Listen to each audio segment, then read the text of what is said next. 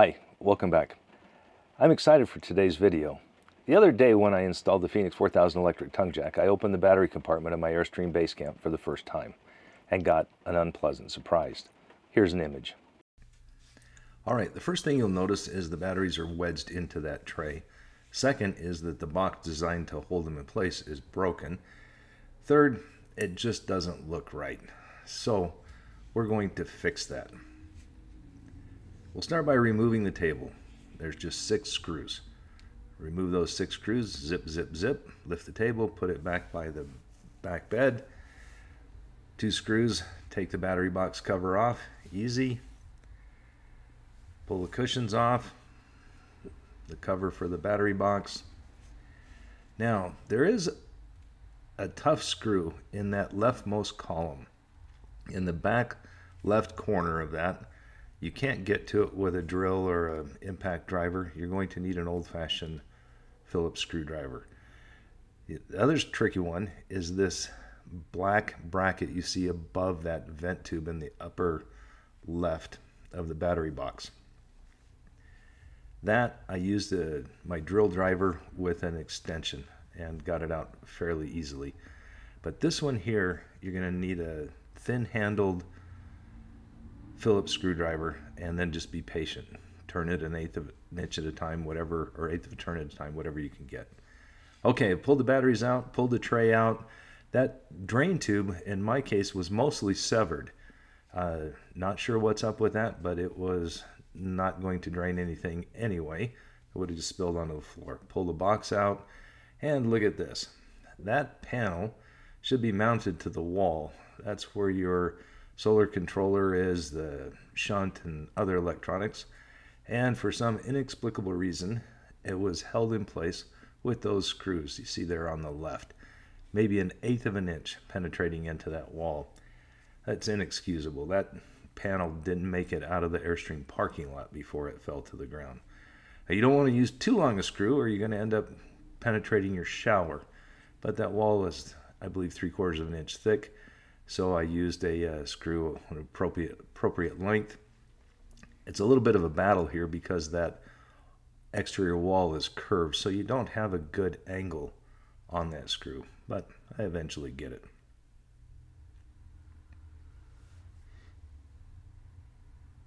All right, now I'm outside. This is the left, or this is just under the battery box. I'm going to remove this vent cover and then pull what's left of this drain tube out.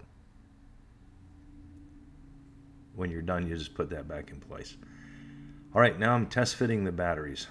I want to add a 3rd Battleborn battery, so I need to see if they'll fit. And it looks like they're going to fit perfectly, like that box was actually made for it. That is a much cleaner look than what we had before. I'm kind of excited about that.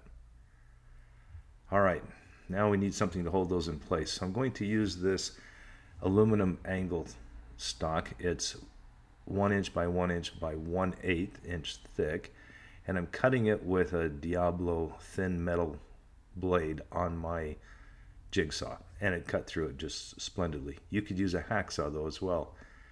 All right, mark where that angle goes. Then drill some holes in there for the leg bolts, but it helps if you get your bit in there tight. Helps even more if you get your bit in there centered. All right, now it's tight and centered. You'll notice I'm wobbling that drill around a little bit. That's because I'm using a 1/4 inch leg bolt and drilling a 1/4 inch hole. I don't want those leg bolts to bite into the aluminum. I want them to pass through cleanly and suck that aluminum tight down against the floor.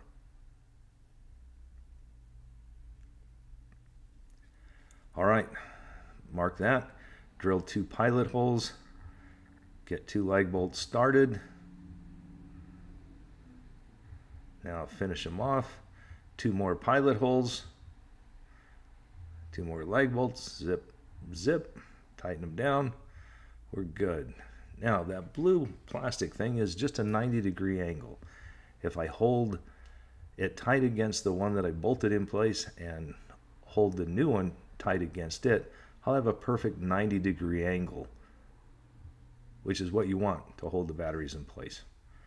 All right, I stuck those straps in there, but we're going to go over that a little bit later. Now, you'll notice that when I fit these the first time, I had the batteries in a vertical position.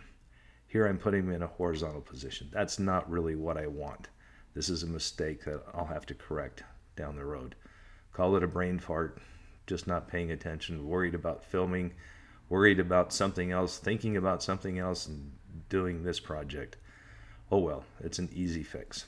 But we do have to address this hole. So that white board there is actually a 5-gallon paint stir stick that I got from Lowe's or Home Depot. And those are just 2 drywall screws that I'm using to hold it in place. Now, it doesn't have to do anything other than keep this insulation plug that I'm going to insert from falling through. Now, that is just a 3/4 inch high density foam that I got at Home Depot. Next, I'm going to cover this with an aluminum disc. Now, I bought a sheet of aluminum from my local Airstream dealer that was 12 inches by 3 feet. I used my jigsaw with that thin metal cutting blade to cut that out. Might be overkill. Nobody's ever going to walk on that or push on it, but it just seemed appropriate. So with that secure, I'm going to plug the vent hole out the wall. Now you can see it's insulated all around there, so I'm not worried about that. I cut another disc from that same sheet of aluminum, and now I'm going to rivet that in place. If you've never done a rivet, don't be intimidated. It's really simple. You drill an appropriate size hole, stick the rivet through, slide the riveting tool onto the rivet, squeeze the handle, bam, it's done. Now, if you own an Airstream, you should know how to do rivets, so this could be good practice. All right, now these nylon webbing straps will hold the battery in place, keep it from jumping up and down. And that tool that I just took out of the frame is a hole punch, and I punched a hole through that strap. I just folded the end over, so I punched a hole through 2 layers. Now I will thread it underneath feed it underneath that aluminum stock, keep it folded over on itself, and grab a lag screw or lag bolt. Here's the lag bolt. Maybe. Here's the lag bolt. Get it through both layers. Then push it through the aluminum into the final layer underneath the aluminum. Tighten it down, you're good. All right. A little Hollywood magic. You see that pink insulation that appeared there while you blinked? We'll talk about that in a minute, but right now I'm cutting a piece of carpet to put in there, more as a vibration pad, but it will also add a little insulative value between the cold floor and the batteries. All right, now we'll put the batteries in, and they fit nice and snug. Look at that. Kind of almost had to wedge that in there, and that's what you want. You want it to be a tight fit. Get the second one in. I'm not going to show you me putting the third one in, but I put the third one in, stretched the straps over the top, and now I'm snugging that aluminum L-stock so that I can pull those straps tight. Now I've poked holes through, folded them over and poked holes through them, and then I strategically stuck that drill in there so the camera would focus on it rather than what I'm doing, because this is the super secret part of the video. Just kidding. Here we go. All right. Got the screws through there. I'm using a screw with a washer on this side. Get that tight, but not completely tight. Now I'm going to do the same thing on this side. Fold it over, put the screw through both layers, push it through the hole in the aluminum into the webbing underneath, and tighten that down. Get that snug. Now I will tighten that lag bolt in the middle to pull that bracket down snug against the floor. All right, a final torque on these screws, and the batteries are secure. Now it's time to put this side of the battery box in. Now you'll notice I cut a hole in that. That is for ventilation. I don't have a screen to put in there, but I will get one, and when I come into this project again, I will install that screen. But getting this wall back in place is a little bit of a mission. I had to use every extension that I have for my drill driver to get it long enough to reach those screws through the battery. But you see, I got it. Now I'm going to slip that pink insulation in there. It's super simple. It just slides between the battery and the wall. That's all it does. It just sits there. No adhesive, no nothing. I had a couple of thin strips that I cut so that they could follow the contour of the bend of that exterior wall just past the batteries.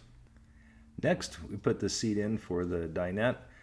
I'm starting with the two hardest screws. Now that one and the black bracket at the upper left corner of the battery box.